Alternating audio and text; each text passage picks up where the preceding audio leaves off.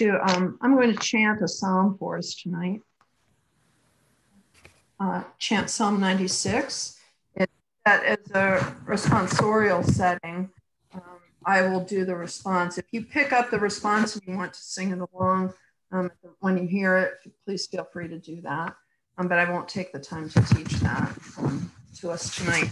And at the end of the chanted psalm, there will be a spoken prayer that takes the words of the psalm and sets it in, I think, some very moving and contemporary words. So this is Psalm 96. Let us go to our Holy Spirit in prayer. Let the heavens rejoice, let the earth be glad, let all that is in them sing to the Lord. Sing to the Lord a new song, sing to the Lord all the earth. Sing to the Lord, bless the name of the Lord. Proclaim God's salvation from day to day. Declare God's glory among the nations and God's wonders among all peoples. For great is the Lord and greatly to be praised, more to be feared than all gods. Let the heavens rejoice, let the earth be glad, let all that is in them sing to the Lord. As for all the gods of the nations, they are but idols, but you, O Lord, have made the heavens. Majesty and magnificence are in your presence. Power and splendor are in your sanctuary. Ascribe to the Lord, you families of the peoples. Ascribe to the Lord honor and power. Ascribe to the Lord the honor due the holy name. Bring offerings and enter the courts of the Lord. Worship the Lord in the beauty of holiness. Tremble before the Lord, all the earth. Let the heavens rejoice, let the earth be glad, let all that is in them sing to the Lord. Tell it out among the nations, the Lord is King, the one who made the world so firm that it cannot be moved, will judge the peoples with equity. Let the heavens rejoice, and let the earth be glad. Let the sea thunder, and all that is in it. Let the field be joyful, and all that is therein. Then shall the trees of the wood shout for joy at your coming, O Lord, for you come to judge the earth. You will judge the world with righteousness, and the peoples with your truth, and the peoples with your truth. Let the heavens rejoice, let the earth be glad, let all that is in them sing to the Lord. The old song of my spirit has wearied itself out. It has long ago been learned by heart. It repeats itself over and over, bringing no added joy to my days or lift to my spirit. I will sing a new song. I must learn the new song for the new needs. I must fashion new words born of all the new growth of my life, of my mind, of my spirit. I must prepare for new melodies that have never been mine before, that all that is within me may lift my voice unto God. Therefore, I shall rejoice with each new day and delight my spirit in each fresh unfolding. I will sing this day a new song unto the Lord. Thanks be to God. Thanks be to God.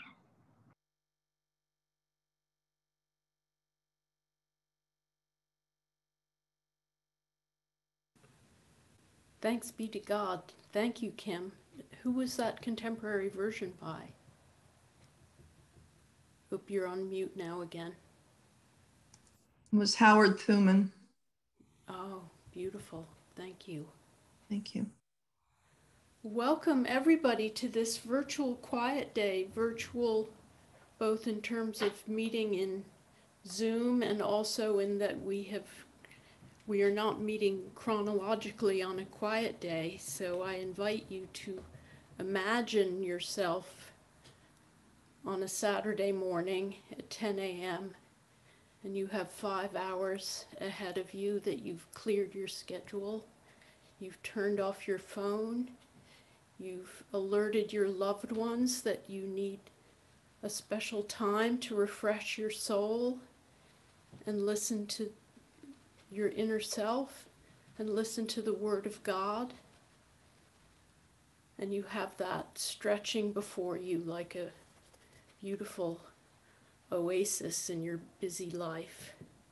And for many people who come to a quiet day, they find that that is one of the few ways they can give themselves permission to take that kind of time. So when you offer a quiet day to people, you're always giving them a gift. So we're doing this in a slightly confusing way because our class meets at Wednesdays from 7 to 9, but we'll meet tonight for 2 hours, and I will offer you what I call a centering prayer refresher, which is a 45 minute slide presentation where I review the basics of centering prayer. So if you're relatively new to centering prayer, it will help you to strengthen your practice and understand some of the basics. If you're an old timer who's done a lot of centering prayer, most people find that it's very refreshing to their practice to review over and over again, to go back to the basic guidelines and just renew and inspire their practice. It's a kind of a lonely business sometimes doing centering prayer, not only because we're going inside ourselves, but also because it's hard to articulate what's happening within us. So it's sometimes helpful just to hear it, even though it's a wordless thing, and there's something very beautiful and deep about going to a wordless place. It can also be helpful just to hear it expressed in words to help you understand some of the dynamics of what's going on within you as you practice. Then we'll sit in centering prayer for 20 minutes. I'll lead you into it. And then we'll have a question and answer session, or you can make any comments on what the practice is like for you. Then I invite you, I'll talk about this a little bit more at the end of our time together. I'll invite you to spend an hour sometime in between now and next Wednesday in a silent meal break, much as you would if you were actually at the quiet day. And I think that that's a very important part of it, because many people have reflected back to me that that's their favorite part of the quiet day, when I just leave an hour for eating in silence in a mindful, reflective, I say mindful, reflective, mindful or reflective. You could eat in a very mindful, concentrated way, aware of every bite, or you could let yourself enter into a kind of a more dreamy state where your mind is just very receptive. Those two things aren't quite the same, so whichever you feel more drawn to is all right. But the important thing is to give yourself an hour where you are just eating and just listening, reflecting. You could do a little journaling, a little light spiritual reading, but just a time of a very unstructured time. You could precede it with a period of centering prayer that might make it more rich for you. You could precede it with a visit to the meditation chapel, or watch a recording of one of our centering prayer sessions to kind of open yourself. And then just spend that hour time, because that's, people have told me over and over again, that's the most important part of the quiet day for them. It's humbling for me because but it also takes the pressure off me, because in a way it almost doesn't matter what I offer, what I say.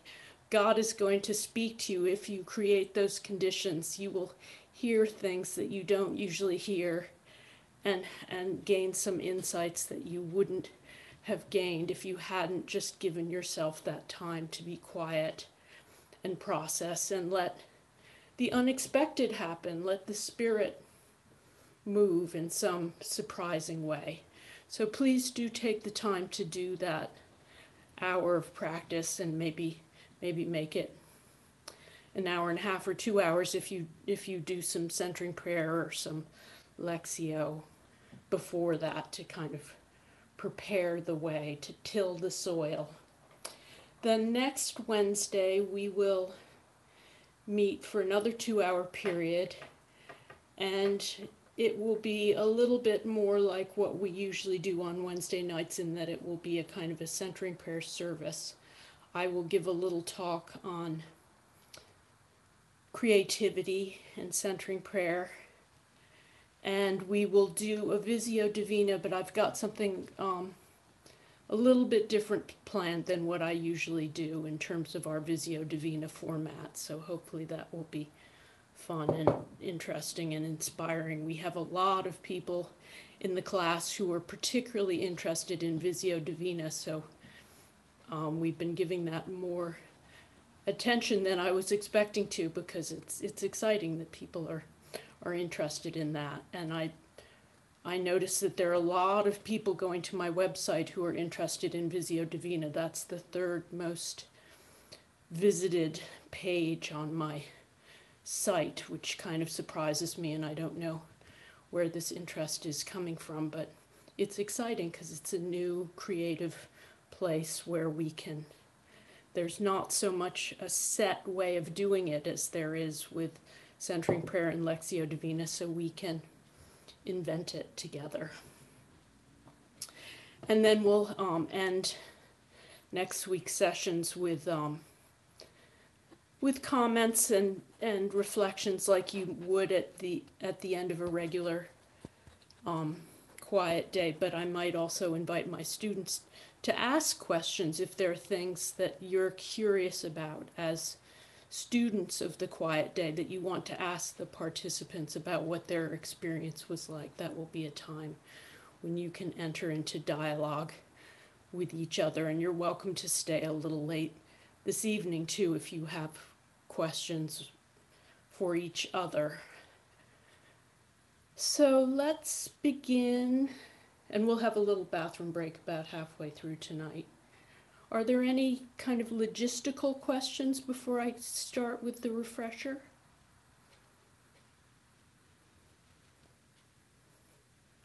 It's wonderful to see you all. It's wonderful to see the people who come to the Tuesday and Wednesday night groups all mixed together with my students. It makes me feel happy. Okay, let's look at the slides, and I will give you a little refresher.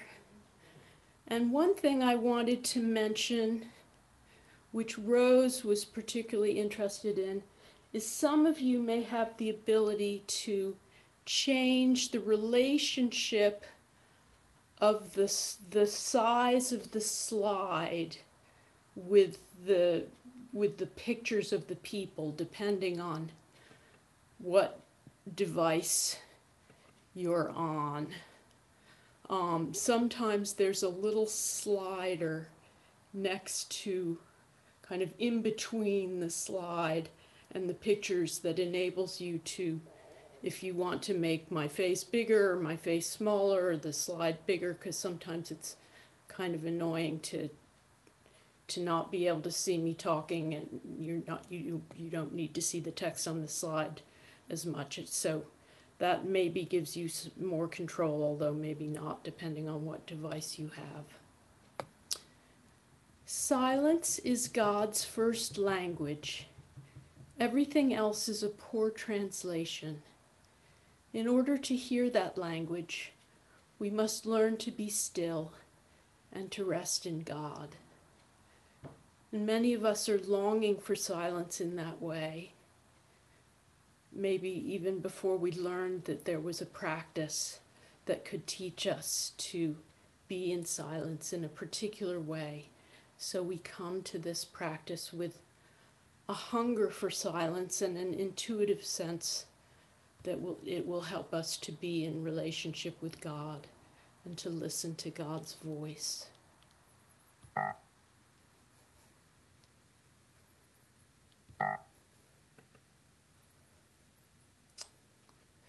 Centering prayer was created by 3 Trappist monks who noticed in the 60s and 70s that there was an increasing interest in Eastern forms of meditation, especially amongst younger people. And these monks knew that there was a tradition of silent prayer within Christianity that was not so well known among Christians, and even in monasteries those practices were being lost. So they set out to go back to some classic Christian texts like the Cloud of Unknowing and Teresa of Avila. Thomas Merton had done a lot of work in terms of uncovering some of these texts and exploring contemplative prayer. And they set out to take the meditation practices that were described in these classic spiritual texts and make them very simple and accessible so that anybody would be able to practice them. And they also based the prayer on the wisdom saying of Jesus in the Sermon on the Mount. When you pray, go to your inner room, close the door, and pray to your Father in secret. And your Father who sees in secret will reward you, which is the instruction in prayer that Jesus gives his followers even before he gives them the Lord's Prayer. This is his preferred method of prayer. So who might be interested in practicing centering prayer? I've noticed a lot of different kinds of people who are drawn to it. There are Christians who are drawn to silence, and often those Christians don't know about centering prayer, and they're very excited when they discover it, or maybe even angry that it's been kept such a secret when they needed it. It's the kind of the missing link for them, and now they finally have found this useful tool that will help them deepen their relationship with God.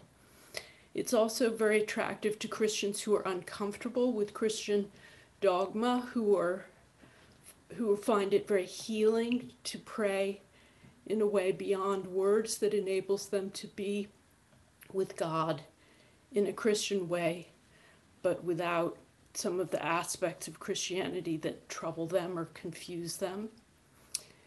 It's very attractive to meditators from other traditions, some of whom may have fled Christianity because they had uncomfortable experiences, were uncomfortable in Christianity for various reasons.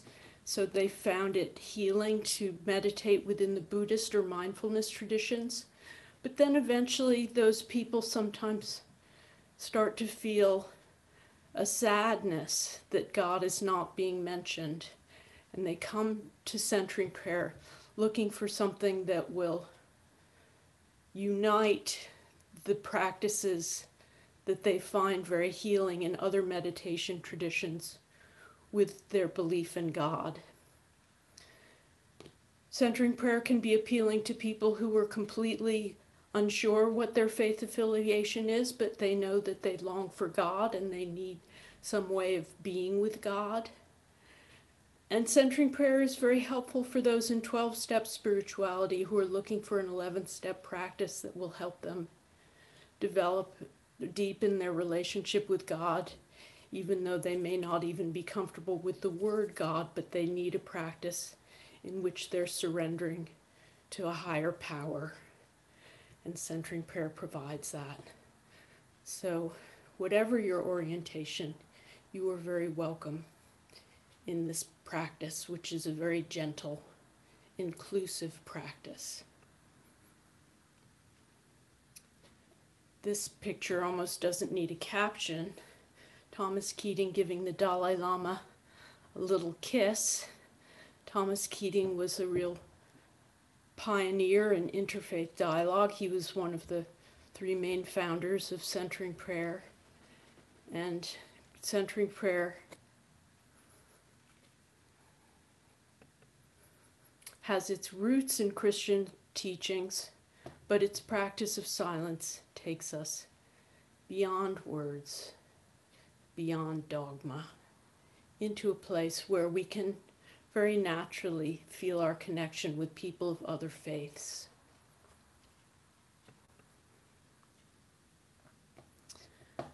We may have been brought up to think of prayer as thoughts and feelings expressed in words, but this is only one way to pray. When we say, "Let us pray," we're opening ourselves to relationship with God. And when we pray in the language of silence, we grow in intimacy with God in that silence. And we allow our whole being to enter into relationship with God, not just our minds. We're going to be talking a little bit when we turn to the guidelines about what we do with our thoughts in centering prayer, but thoughts really includes everything that comes up for us, physical, emotional, as well as mental. So it's a practice to which we can bring all of ourselves, not just our minds. So let's look at the 4 basic guidelines of centering prayer. I like to think of these guidelines as a little tiny suitcase that looks like it couldn't possibly have everything that you need for your trip, but you open it up and you discover there's a lot more in it than you were expecting. And whenever you feel confused about how to practice centering prayer, am I doing it right? Is there something I'm missing? Just go back to these guidelines and look at them, because they really contain everything that you need to practice centering prayer. They're really packed with riches that may not be so apparent at first. So it's like peeling an onion. Every time we come back to them, we notice something new or something that we've forgotten. So I'll read them to you, and then we will unpack each one of them individually. Choose a sacred word or a sacred breath as the symbol of your intention to consent to God's presence and action within. Sitting comfortably and with eyes closed, settle briefly and silently introduce the sacred word or the sacred breath as the symbol of your consent to God's presence and action within. When engaged with your thoughts, return ever so gently to the sacred word or breath. At the end of the prayer period, remain in silence with your eyes closed for a couple of minutes. So the sacred word, centering prayer at the beginning level, is usually taught with the sacred word. That's the most common way to teach centering prayer.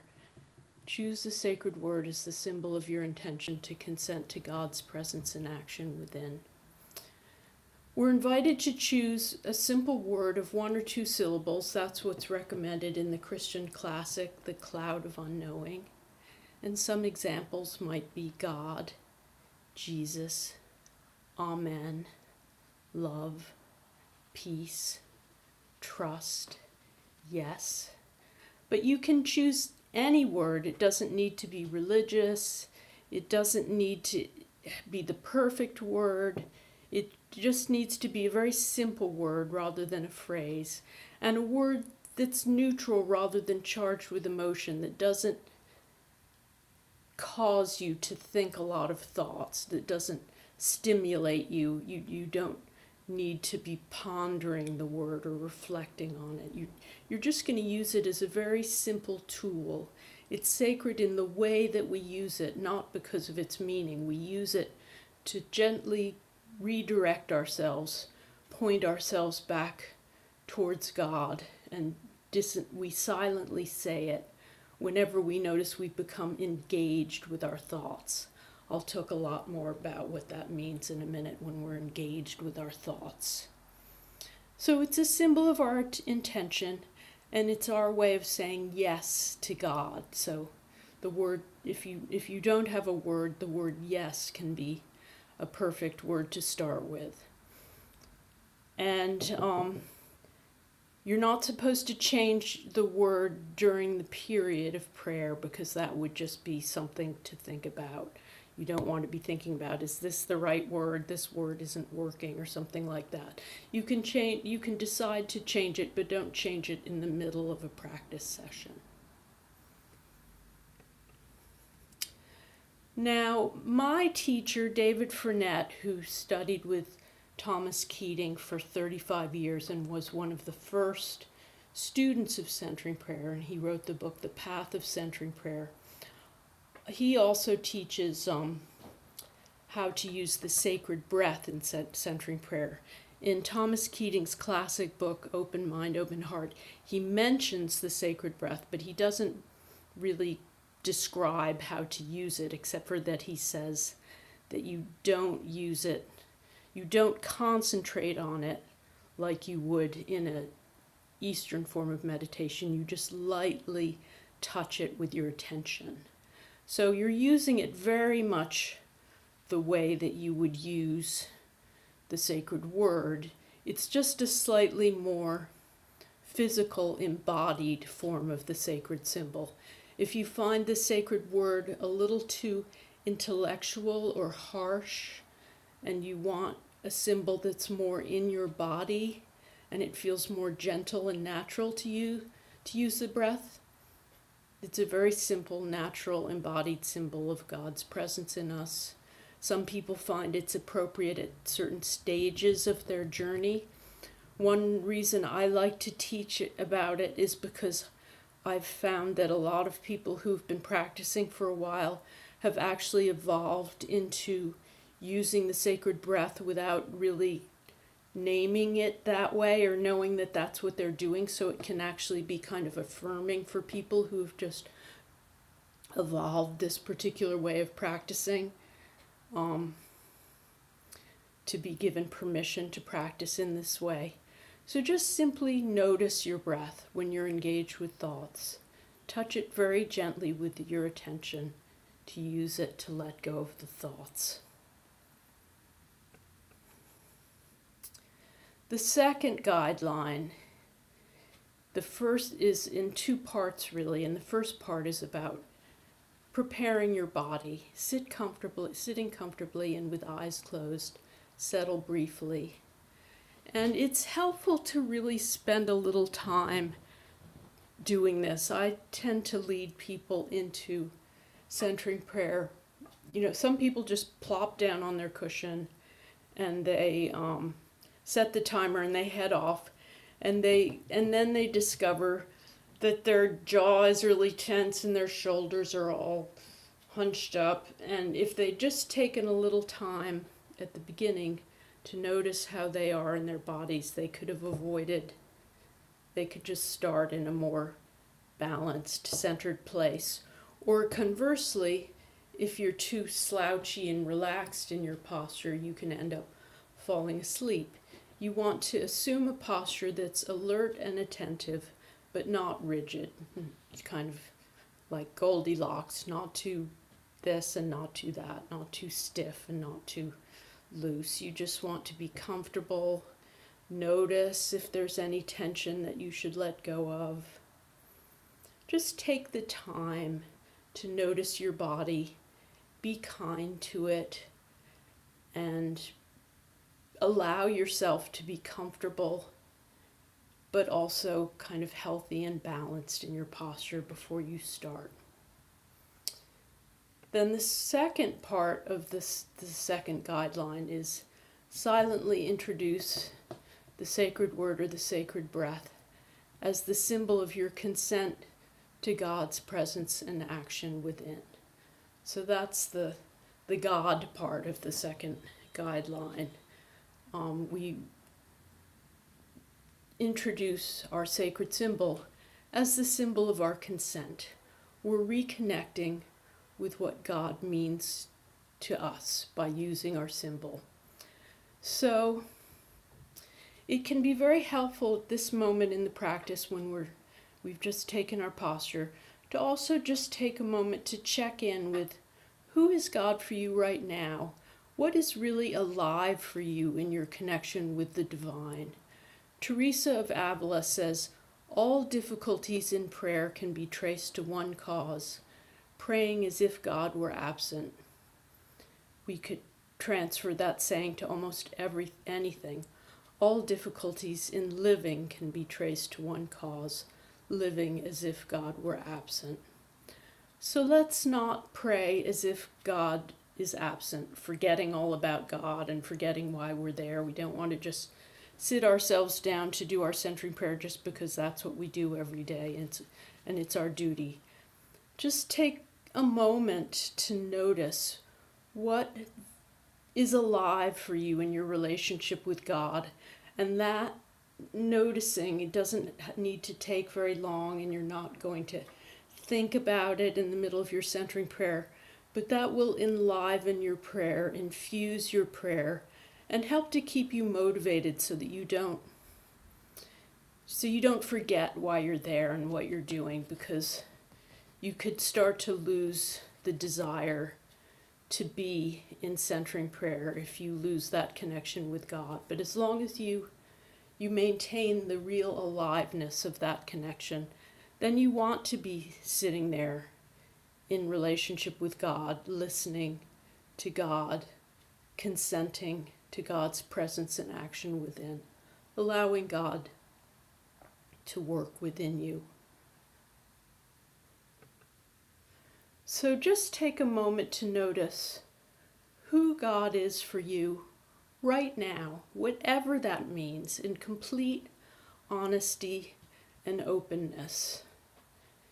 Is it a sense of mystery or gratitude, community, justice, presence, or maybe something more difficult or dark that makes you a little uncomfortable? Maybe you're angry with God, or feeling very disappointed, or feeling that God is absent.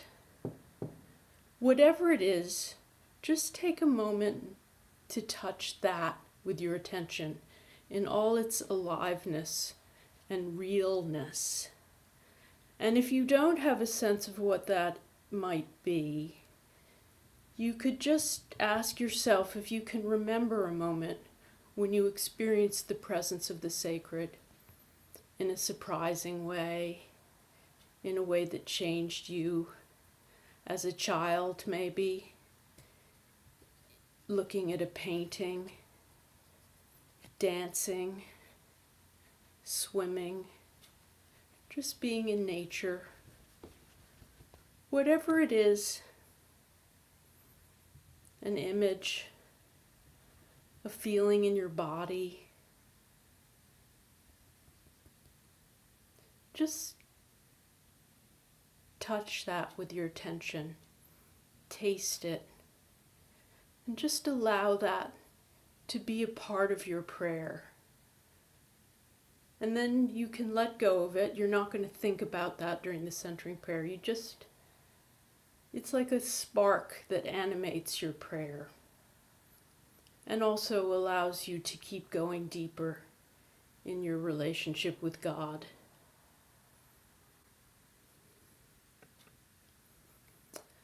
So the third basic guideline is, when engaged with your thoughts, return ever so gently to the sacred word or breath. This is probably the most confusing guideline that people get kind of tangled up into. What does it mean to be engaged with your thoughts? Do you return to your sacred symbol every time you have a thought? No. As I mentioned earlier, thoughts is an umbrella term for pretty much everything. Actually, when I did a presentation on centering prayer in the body, I took out the word thoughts and I just put a line. And I said, whatever's coming up. Because if you focus too much on the thoughts, they had to come up with some word that would make it simpler to talk about. So they picked thoughts. But the problem with that word is that it encourages us to do that thing where we think of ourselves as a head on a stalk and our bodies as unimportant and everything important's going on in our head. But really, we're in centering prayer, we're working with everything that's coming up: body sensations, pains, emotions that we might experience as body sensations, memories, whatever it is, it's part of your centering prayer. And it's just going to be there. That's part of being alive. Thoughts, you're going to keep having thoughts. You're going to keep having body sensations. The goal is not to stop having thoughts. They're inevitable, integral, and normal. And they're part of the process. Some of the thoughts contain what need to be healed in your prayer. The silence creates a space for that healing to take place. So the thoughts and the silence and the prayer are all working together. We're not trying to eliminate the thoughts. We're developing a different relationship with our thoughts by not becoming engaged with them. When you notice that you are very engaged by your thoughts, very distracted by them, that you're following a thought and getting all kind of engrossed in it, then you can use your sacred symbol to just gently come back.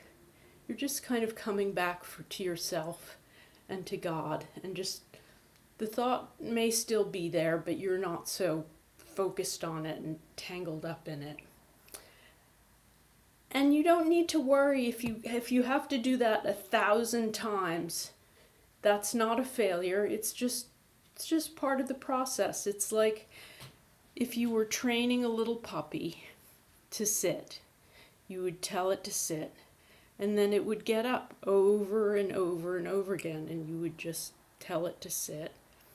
And you just do it very gently and non-judgmentally. You don't need to get angry with yourself. You don't need to have a lot of emotion about what's happening. You just do this simple thing of coming back using your sacred symbol over and over again. And that's part of the prayer. It doesn't mean you did a bad job. That's what you're doing, and you're learning to do something very unfamiliar. It may feel very difficult at first. You may have been doing it for many, many years, and it may still feel difficult, especially at certain periods. Sometimes when it's most difficult, maybe that means that something particularly healing is happening. So you don't have to be concerned about it. You just keep doing it. Thoughts do not interrupt this prayer unless you deliberately allow yourself to remain engaged with them. We let the thoughts come and we let them go. Notice how you're using your sacred symbol. Are you using it like a hammer to pound the thought back in there? Or like a knife, you're trying to cut off the thought? Just use it. Use the sacred symbol with great gentleness and tenderness and love towards yourself. And you don't need to get too emotional about it. That's just a waste of energy. You just do it in a very simple way. Now, the fourth basic guideline is the one that is most likely to be ignored. At the end of the prayer period, remain in silence with your eyes closed for a couple of minutes. It's very tempting. Your timer goes off and the phone has been ringing and you've got a lot to do, and it's very tempting to just jump up and run off. But if you're not experiencing the fruits of the prayer in your life, then it's probably because you're not spending enough time on this important step. It's a time of transitioning so that we bring the prayer with us. We bring the energy of the prayer. And David Fournette has a lot of suggestions about how you might do that. But the most important thing is to find your way to do it, or to feel, what is the way for me to do it right now in this session? You can just use your intuition to just, what should I be doing with this time to bring this with me and to make a gentle transition so that my prayerfulness comes with me into the world. So some of David's suggestions are, you've been letting go of thoughts, you can just let go of everything and just be. And sometimes when you do that, you notice that there's some effort that you've been making during the centering prayer that you didn't really need to be making, and you can suddenly feel like, oh, I'm letting go of that. That feels good. And that can teach you something, because the prayer can be almost effortless, where we're just making the gentlest, simplest movement of just returning to our breath or our word. It doesn't need to be a struggle. So you can use that resting as a way of just feeling your way into what the prayer could be if you could let go of the struggle. You can just sit there and gently come back into your sense perceptions, noticing the room and just enjoying the feeling of having been in silence and stillness for 20 minutes, 30 minutes. You can dedicate the period of prayer to a particular person or concern. You could go through your prayer list if you have one, or just allow things to spontaneously come up and pray for them. You could visualize bringing the prayer into your daily life, into a particular activity. If you've got something challenging that's about to happen, you can imagine the prayer energy coming and supporting you with that. You could say the Lord's Prayer or the Serenity Prayer or another prayer that's precious to you. I often just sit there and ask God, what would you like me to know? I'm listening. I'm in my most receptive mode. What do you need me to know, God?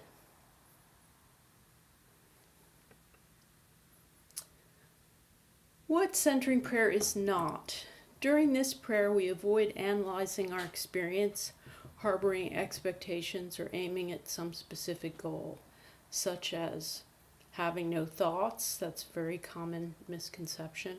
Making the mind blank. Feeling peaceful. You might feel peaceful when you do your centering prayer. You might feel the opposite of peaceful, and that can be sometimes very discouraging, but it doesn't mean you're doing the prayer wrong. Not at all. That's just, you never know what's going to happen. It doesn't mean you're going to achieve a spiritual experience, and in fact, if you do have some kind of vision or something, you're actually supposed to let go of that, just like any other thought. You're not supposed to repeat the sacred word continuously. And you don't need to judge whether it was a good period or a bad period afterwards. It's natural to try to do that, especially when you're just starting out, because that's how our minds work. But that's not really part of it, because we're surrendering to God, and we're inviting God to use that time in the way that God sees fit. And we don't really know what happened. So we just surrender to that. We just trust, which is the theme of this slide. I'm afraid I'm not doing it right. What is it supposed to feel like? It doesn't feel like I'm doing anything. I still feel that way sometimes, like this is so weird and it doesn't feel like anything, and I'm in this kind of lost, swirly place that's not like any place I'm used to. David says this about that. Not realizing that you are praying means that God is praying, awakening in you. Not knowing that you are praying means that the workings of your intellectual mind are unknown or secret from your awareness and from the self who lives behind reflective thinking. So we're surrendering ourselves to a very mysterious, unfamiliar process where we're just trusting that what needs to happen is happening. We're trusting in the goodness of the prayer and in God's goodness. We're trusting that we're held in some particular way, even if we can't feel that, and that what's happening is not at all dependent on our doing. We don't have to do it right. We don't need to do anything. We don't need to know what we're doing or what's happening. We can just rest almost effortlessly in God's presence. All we need to do is just trust the practice and keep returning to our symbol whenever we become overly engaged in our thought processes. And that's our way of saying yes to God.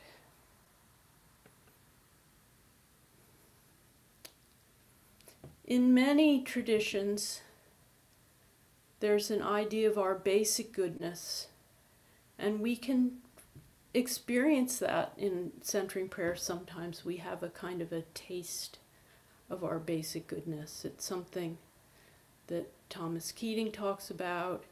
It's something that Chogyam Trungpa, who was the founder of the Shambhala school of Buddhist meditation, talks about, our basic nature of goodness. And Gerald May, the great writer of Addiction and Grace, talks about it within the recovery movement. That we can trust that there's a goodness in our nature.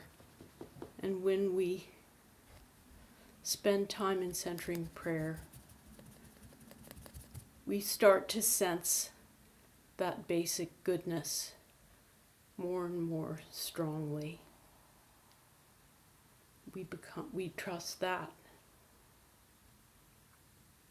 God saw us.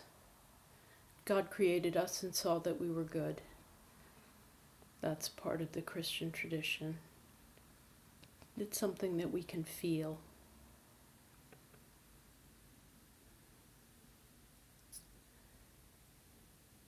Now, sometimes we may not notice any fruits of centering prayer. We may not feel that there's very much happening, and it may be that other people notice before we do that something within us is changing.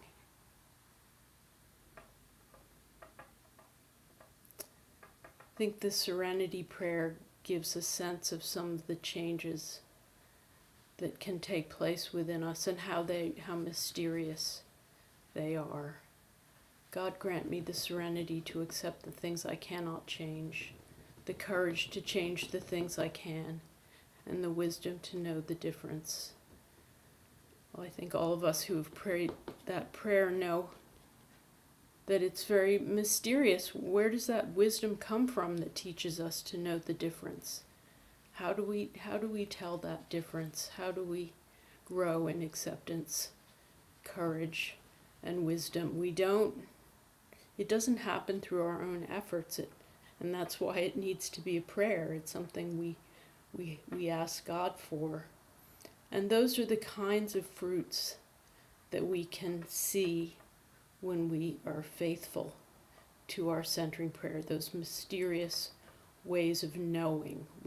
We start to experience ourselves as having a kind of an inner knowing that we are cultivating without quite knowing how it's happening. Richard Rohr puts it very well. Without inner transformation, there is no grounded or lasting reform or revolution.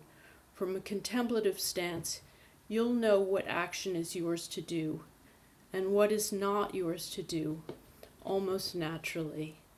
That's my experience with this prayer, is that it teaches you to know, and I can't even explain how that works or how you can be sure what is yours to do, but this prayer teaches you what do you need to focus your attention on and what do you let go of, much as you do in the prayer where you learn to let go of what you don't need to be thinking about.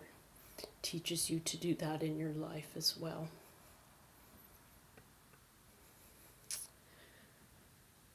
So, some suggestions to practice 2 20 to 30 minute periods of centering prayer.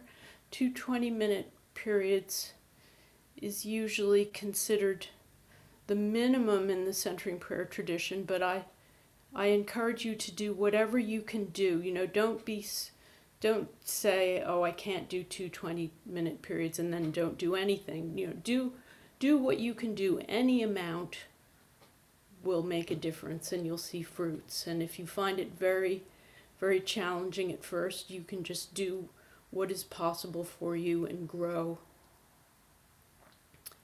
in your trusting and comfort, but also challenge yourself to spend more and more time, because you will find it fruitful. It can be very helpful to just imagine, just maybe take a moment now to imagine if you're having trouble making the time to pray. Just imagine what the best way for you to do that would be. I personally do it first thing in the morning because that way it's less likely to get swept away in the events of the day.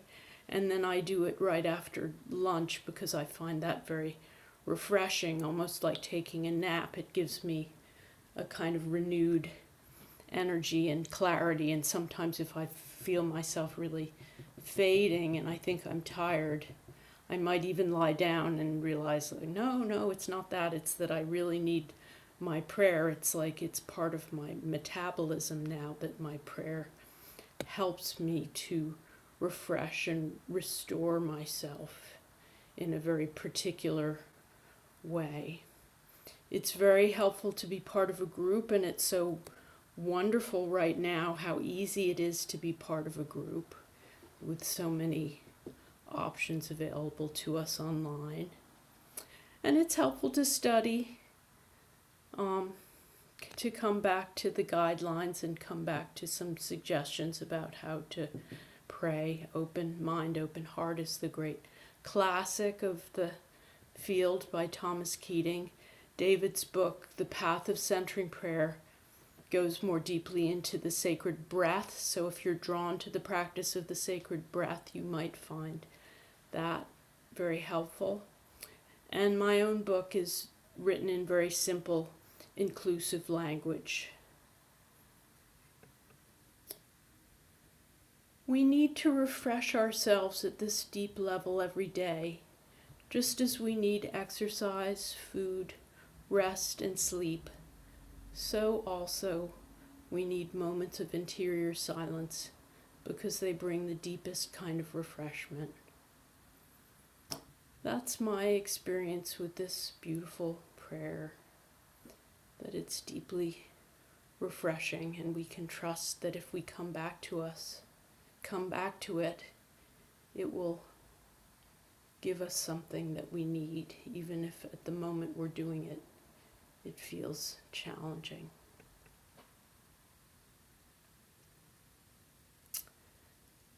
So, why don't we take about 5 minutes for a little break and come back, and then I'll lead you into a 20-minute period of prayer, and then we'll have plenty of time for questions and reflections and anything that's coming up for you, and also if the students have any questions just about the practical aspects of things, you're welcome to ask about that as well.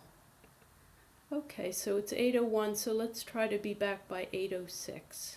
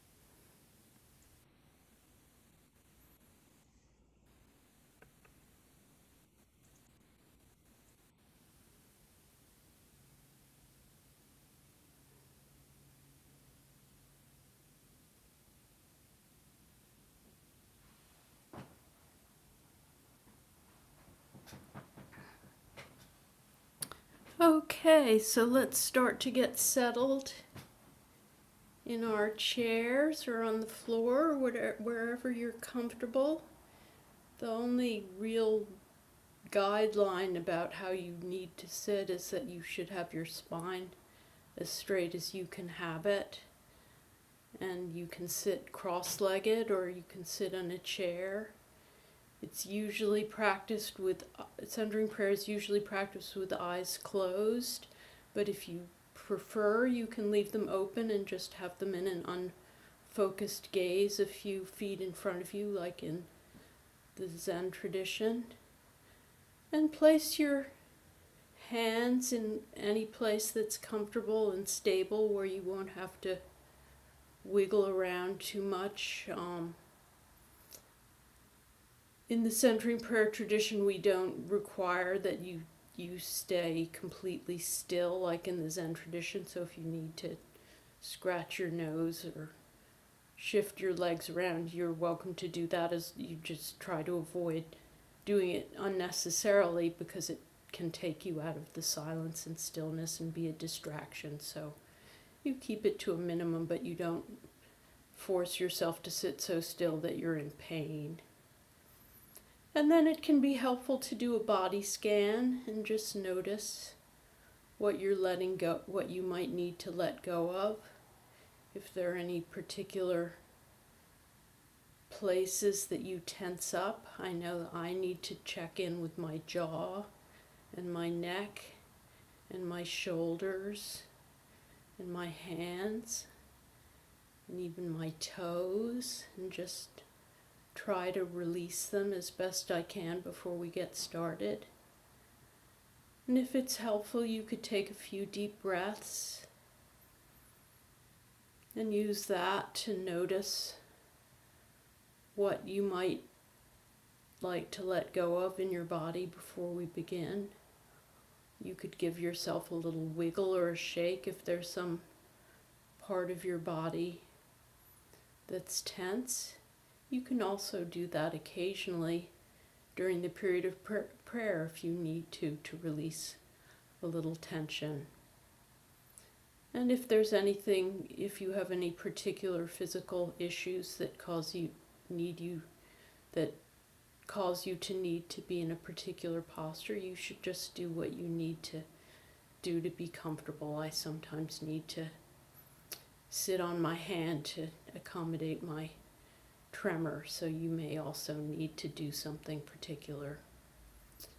So just try to find a posture that's alert, yet comfortable, not so comfortable that you're going to fall fast asleep. If you do, that's all right. It can be a way of releasing, and it's not a crime to fall asleep, but it's not our goal either. So try to be alert enough so that that's not going to happen, and yet not so alert that you're rigid and stiff. What does your body need to be happy and comfortable for the next 20 minutes? And you might just notice how you are emotionally, if there's anything that you like to just touch with your attention about your emotional state and let go of if you can.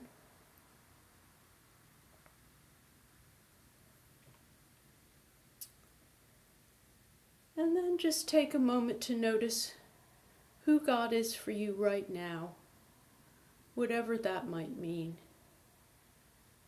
Whatever's alive for you in your relationship with God. A sense of gratitude or presence, darkness, mystery, aliveness, mercy, community, justice, absence, whatever it might be. Just touch it with your attention and then let go of it. You don't need to think of that during the time of prayer, but it can infuse your practice with its energy.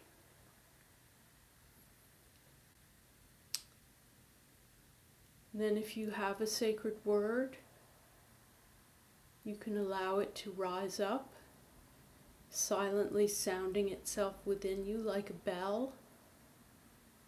If you don't have a sacred word and you need one, just allow a word to appear to use during this period. It doesn't need to be the perfect word, just a simple 1 or 2 syllable word to express your consent to God's presence and action within. Your way of saying yes to God's loving presence.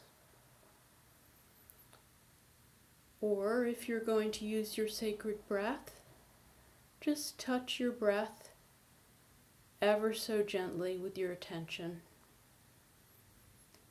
Whichever symbol you use, just know that when you find yourself tangled up with your thoughts, engaged with your thoughts so that you're following your thoughts more than you need to be, you can just use your symbol in a very, very simple way, just touching it ever so gently with your attention to disengage yourself, to bring yourself back to resting in God's presence, allowing your thoughts to be a little farther away from you. So I'm going to set the timer now. We're just going to rest in God's presence. Whenever you become engaged with your thoughts, just gently use your sacred symbol. Loving God, thank you for the gift of this time in your presence, in this community of prayer.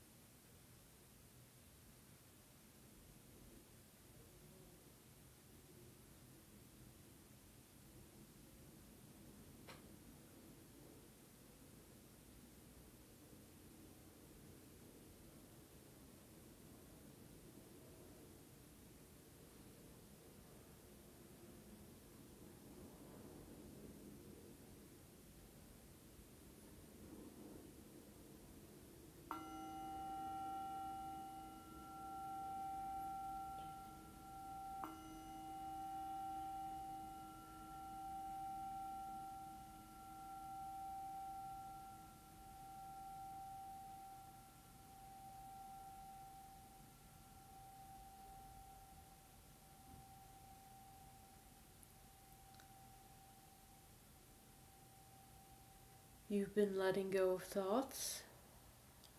Now just let go of everything and just be resting in God. And just notice what that's like. Are you letting go of something that you could be letting go of during this centering prayer time? Some effort, sense of struggle, or movement that's not really necessary? How does it feel to completely rest in God? And just trust that you are enough, that all you need to do is just keep turning towards God. When you get distracted, it's natural to be distracted. Just turn back again whenever you notice that you're distracted.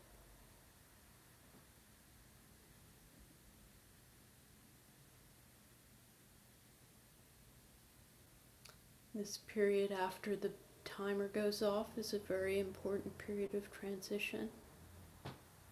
So what is your way to use this transition to bring the prayer with you into your life?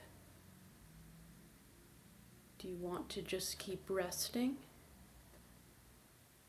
Or do you want to just gently open your eyes and look around you and come back into this room where you are? Or you can silently say the Lord's Prayer or the Serenity Prayer or another prayer to yourself. You could dedicate the period of prayer you've just spent to a particular person or concern. Or you can visualize yourself bringing this prayer energy with you into some activity in your daily life. Or what is the right thing for you to do with this time to make a bridge between the prayer and your life?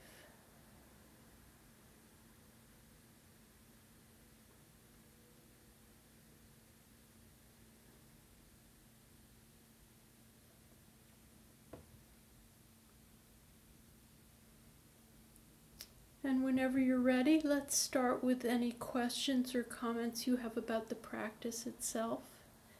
And then we can move into any questions about the logistics of the Zoom meeting and the quiet day, or anything else that's coming up for you.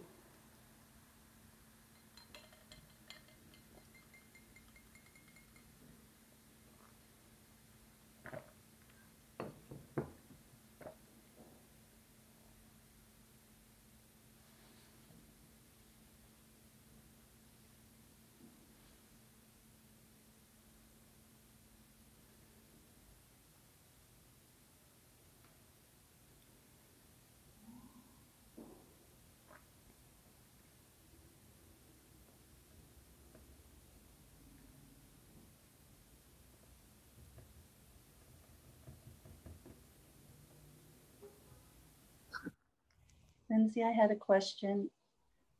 It's kind of a specific question, but I've been taking a welcoming prayer course this month. So when I'm doing my centering prayer, I find my mind going to scanning different parts of my body to see if there's something there. And I wonder how to incorporate those, or if that's natural. Yeah, that's an interesting question. Since I'm taking that course, I've been working with that a little bit myself.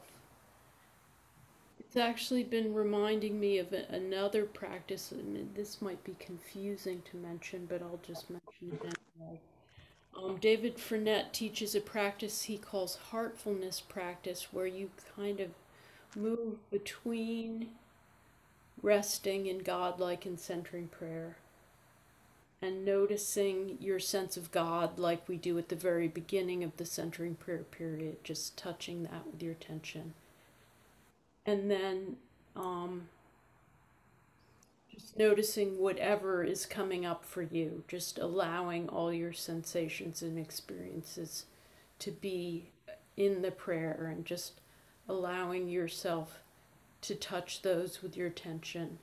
But then, if you allow yourself to touch those with your attention and you're used to doing a lot of centering prayer, then it's kind of natural for them to just kind of recede again.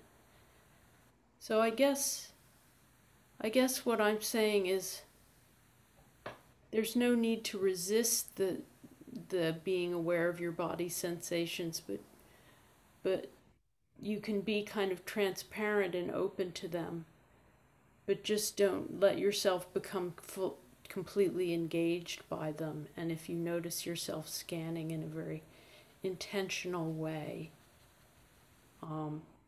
just let go of that, just disengage from that as just another thought. But it's also might be natural if you are spending more time in the welcoming prayer or any other body practice that makes you more aware of your body, for that to just be a part of who you are, for your awareness of your body to just be more a part of you so that you're not in your mind as much. So it's it doesn't necessarily mean anything's wrong, that you're doing anything wrong. I mean, it doesn't mean you're doing anything wrong. It's just a shift in your awareness. Does that make sense? Yes, it does. Thank you.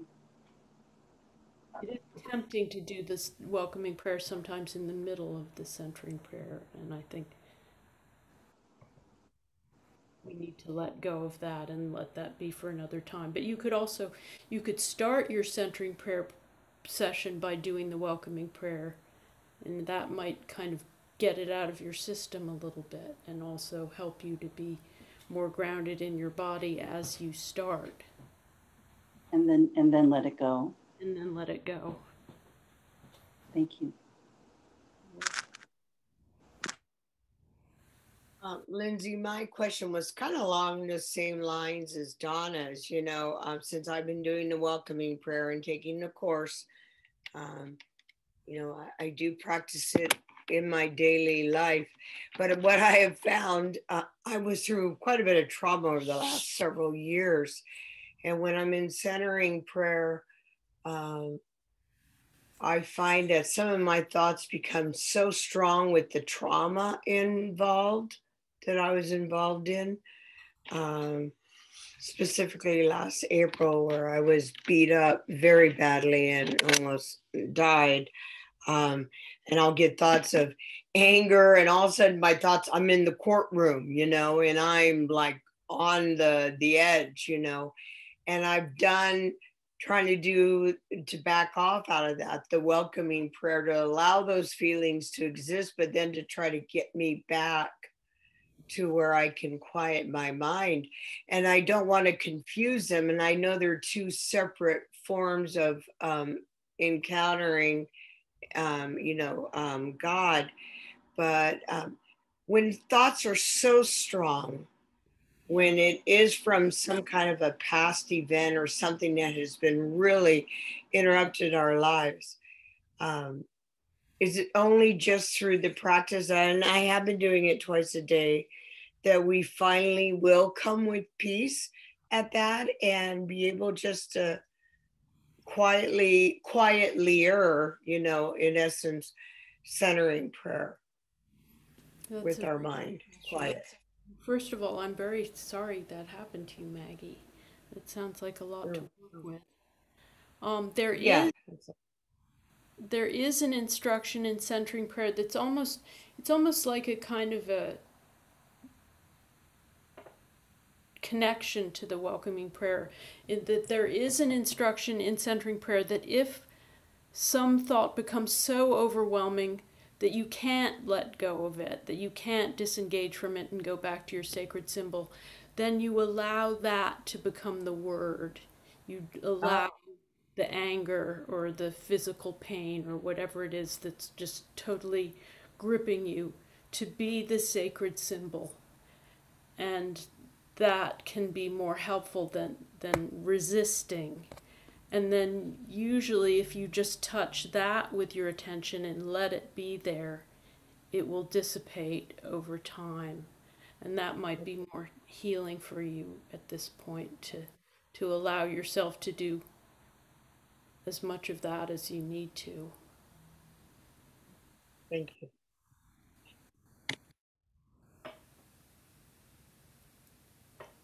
So,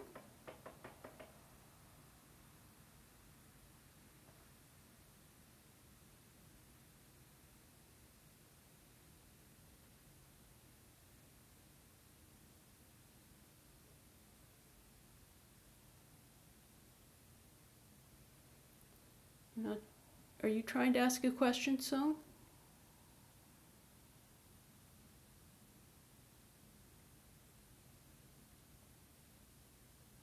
You're still on mute.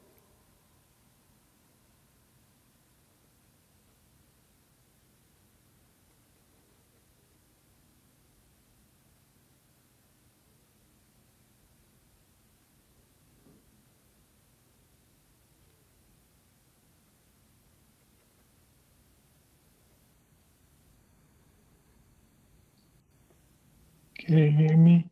Yes, now I can hear you. Okay.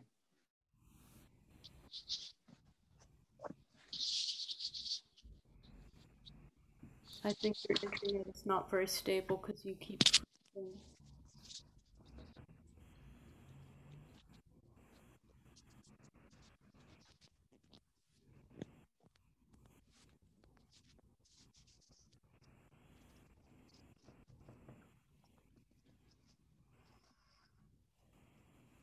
Can you hear me? Yes, I can hear you.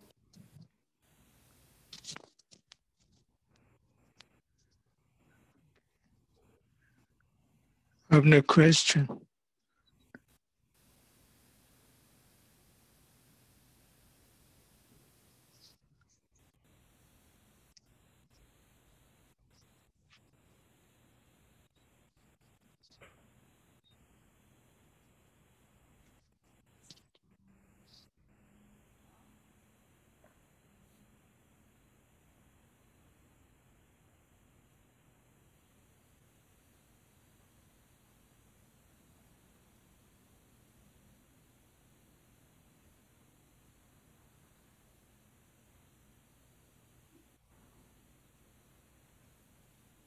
Do you have a question?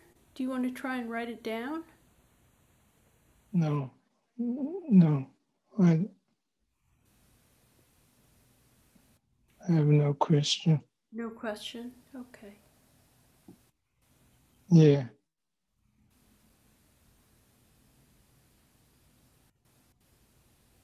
Cecilia.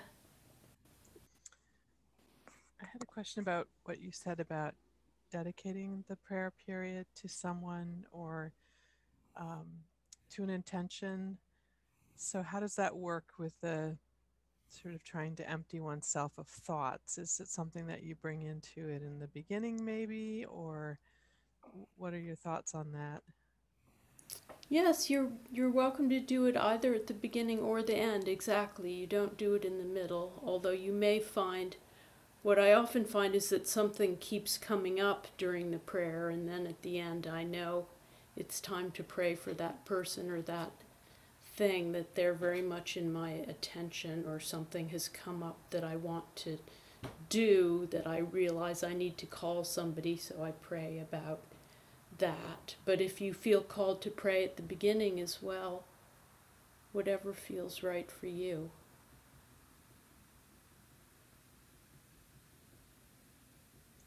Thank you. You're welcome.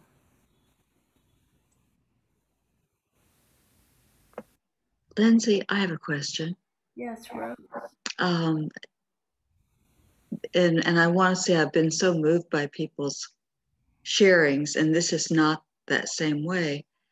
I wonder, just in the way you run these experiences, if sometimes people just share what came up for them, or if that's not what we do in in the group experience. No, I think that, yeah, yes, I think we do that. And that's sometimes more helpful to people. Sometimes people don't really have a question, but they want to share Mm-hmm. just what it was like for them, Mm-hmm. especially if it's a very new experience, or maybe sharing what came up for them helps them to articulate a question that they aren't quite aware of, because it's so difficult to talk about. I think that that's part of what's helpful about offering people refreshers over and over again, because I know I come to talks like this not having any questions, but then the speaker can address something where I go like, oh yes, that's what's happening for me, but I couldn't necessarily have articulated it until they skillfully kind of helped lay it out. So I think it's the same thing when you start talking about your experience. There may be a question or an observation that is allowed to kind of rise up out of you when you allow yourself to speak. Mm-hmm. Thank you.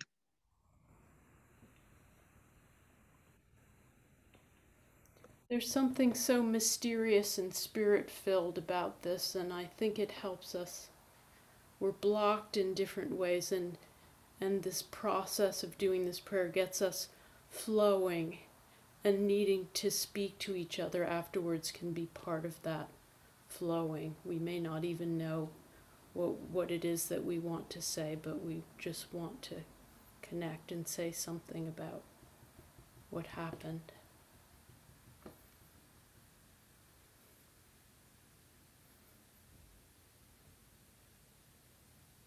Yes, and we only have about 10 minutes left, so if any of the other students from general want to ask questions about the logistics of this part of the quiet day, or the next part of the quiet day, or anything that's coming up for you or concerning you, or if you want to ask about the silent meal or the instructions I sent out today, or anything that's coming up for you at this point is welcome.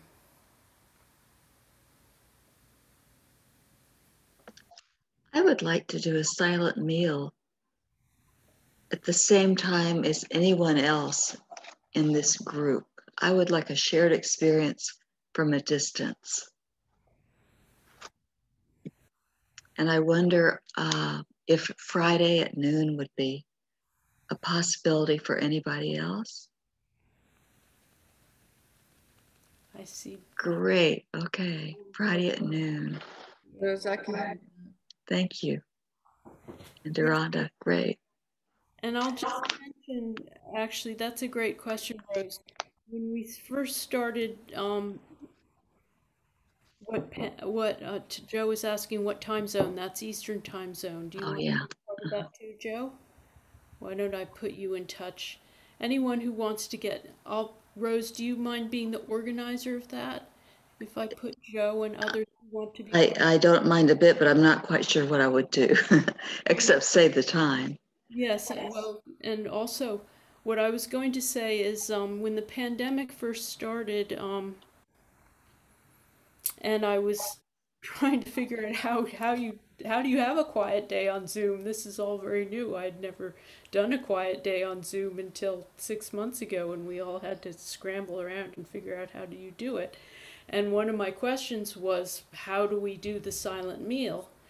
So the first thing I hit upon actually seemed to work pretty well, which is that I invited people to I left the Zoom on during the silent meal on the Saturday, and I invited people to either leave their camera on if they felt moved, or turn it off, or they could sit and eat in front of their Zoom, or they could leave the room and allow other people to look into their space, or if they felt more private, they could have the camera off. So there were a lot of different options.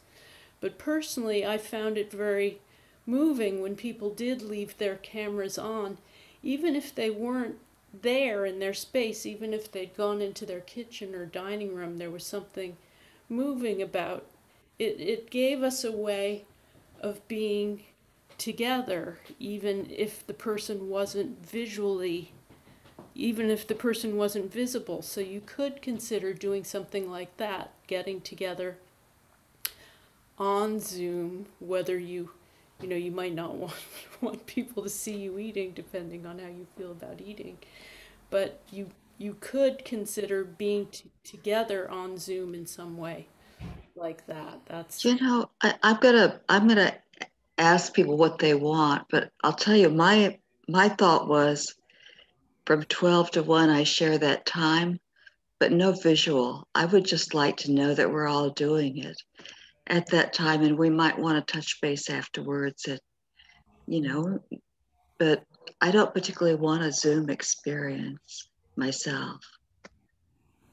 I don't know if what everybody else wants. Diana, Deronda. I understand. That's fine with me. We'll be there eating together in spirit. Thank you. Okay.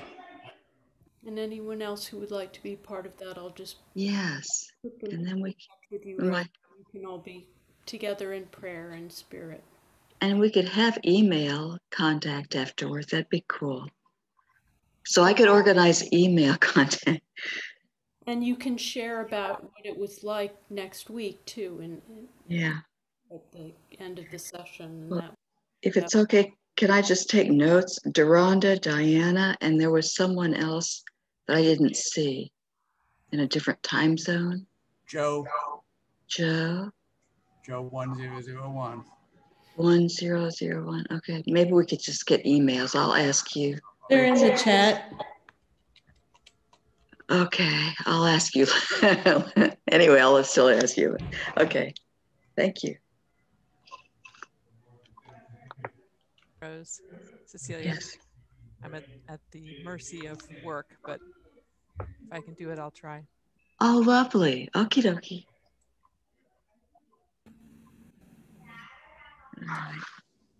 Thank you, Rose, for that inspiration. I just was going to say, I'm trying myself to organize a Tuesday morning 30-minute centering prayer. And if people were interested in joining me, I'm going to be starting it next week for about probably the 6 weeks up until Christmas. So I think maybe longer than that. It will be 8 weeks. It's from the start of November to Christmas Holy Week, I guess. Not Holy Week, but Christmas week. Sorry, I'm just excited about that week. But Tuesday mornings at 8:30 to 9 o'clock, 30 minutes of centering prayer. I'll put my email out there, so if people are interested, they can just email me. But it will be very similar to this, just a 20-minute centering prayer. I'll ask for prayer requests at the start between 8:30 and 8:35, 20 minutes, and then invite 5-minute reflections at the end, closing at about 8:59. So I'll put that in the chat and give you my email. So Tuesday mornings Eastern time, 8:30. And if you're interested, just email me on the email address, which I'm going to put in the chat at freeandfitnyc@gmail.com. So my name's Tim. That's there for you if you'd be interested. Tim, if you wanted to just send me a little blurb about it in an email, I can actually send it out. I have an email chain of about 150 people who come to this group, and they might all be interested if you're willing to them. Yeah, I'd love to do that. Great. Just send me a little blurb so that it's all kind of ready to go out in our little newsletter, which goes out tomorrow. Yeah, I'll try and do sort of themed Advent reflections for words or sacramental focus for the month of December on those Tuesdays, and then in November, just peace and serenity for the season that we'll be in during that month, which is forecast ahead of us. Sounds great. Thank you. So, Okay. Tim, is that Eastern time on Tuesday mornings? Yes, Tuesday at 8:30. 8:30 Eastern time. Yes, a.m. Thank you. Is there anything else coming up before we break for the evening? Well, feel free to email me any questions. And I'll look forward to seeing you all next Wednesday at 7 o'clock, if not before. Bye-bye, everybody. Bye-bye. Thank you. Thank you, Lindsay. Lindsay. Thank you. Thanks, Lindsay. Thank you. Thanks, everyone. Thank you. Thank you, Lindsay. You're welcome, Modesta. It was wonderful. Good. Thank you, Lindsay. This was really wonderful. I got new things out of the slides. Oh, good. Thank you, Don. Thank you. Have a nice evening. How was your retreat day, Joe? Oh, he's gone.